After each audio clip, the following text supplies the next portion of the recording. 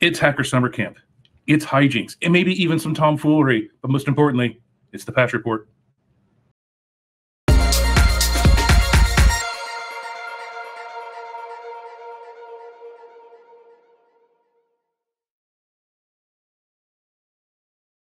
Hello, everyone. I am Dustin Childs, Head of Threat Awareness here at the Zero Day Initiative and your Chief Patch Wrangler. We've got a lot to talk about this month, so let's just go ahead and get straight to the blog and really start going through what we need to talk about. And we start with a relatively small but pretty impactful Adobe release. We got four bulletins here, 4 updates. Most important one is Reader. 30 CVEs in here. Obviously, Reader's the most used program. Beyond that, there is an update for Commerce, so if you're using Commerce, obviously pay attention to there. Moving on to Microsoft, the count is really wild this month. So we've got a total of 74 new patches, but we also have a couple of advisories and some important revisions to talk about. So then we add on like an AMD patch and then some Chromium patches from actually yesterday, and it brings a whole total up to I think 86. It's hard to count these days. I have to take off my socks and I still can't get there. So let's start with this Office Defense in-depth advisory. And this was really confusing to me when it was released. So it may be confusing to you as well. The advisory is a fix for the bug that was talked about last month, but there was no fix for. So there was a Windows Office bug that was being actively exploited, but they didn't have a fix. The advisory prevents the exploit chain from working. That's what it does. They don't say how it does this, but they say it prevents the exploit chain from working.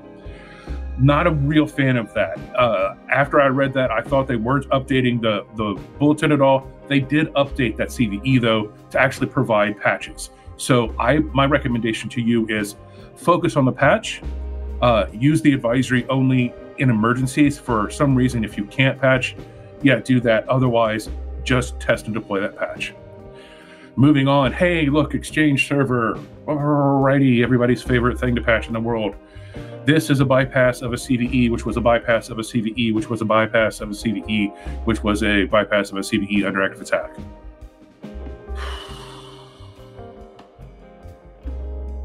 Yeah. So main thing is there's a large Exchange update this month.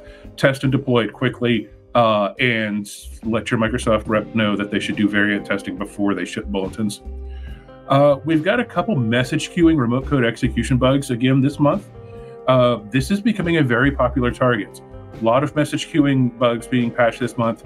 These 3 are all CVSS 9.8. It's only a matter of time before we start seeing active exploits using these because they are so powerful and they are so, I mean, it's potentially wormable between things with the message queuing service enabled. How many is that? I don't know. My guess is it's a significant number.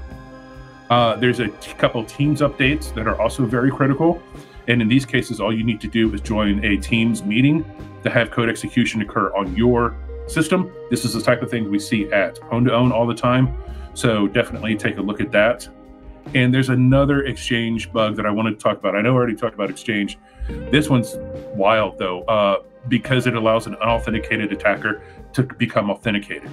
A lot of the Exchange bugs that we're looking at these days, it's like, oh, well, this requires authentication. Well, now you can get past the authentication.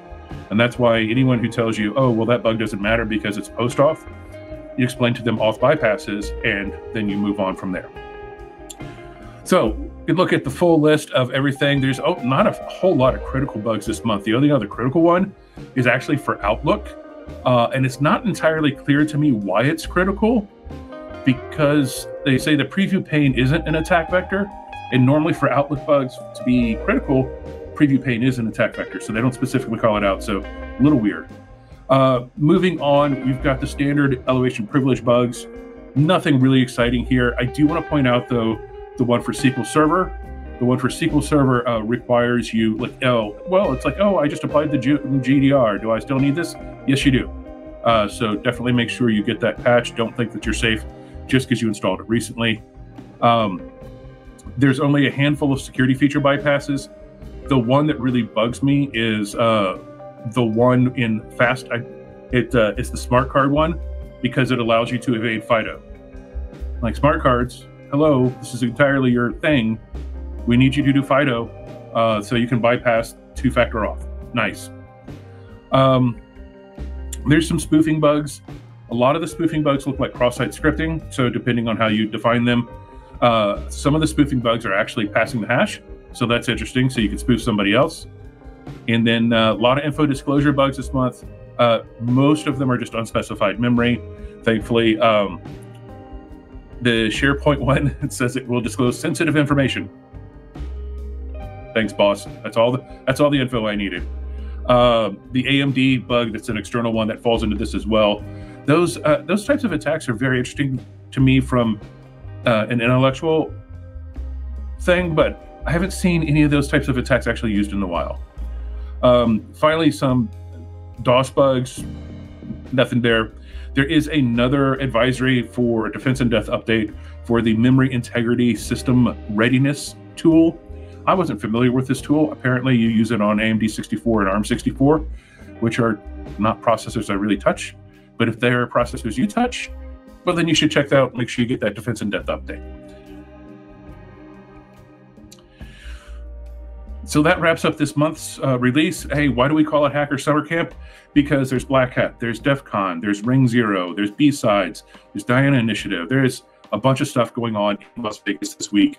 And if you're here, swing by the booth at Black Hat and say hello. I like it when people say hello. I will be there. And if you're not here, I will see you next month on September 12th, which is our next Patch Tuesday, where we will be back with the latest in patches and updates. So for the Patch Report, I'm Dustin Childs. Thanks for watching.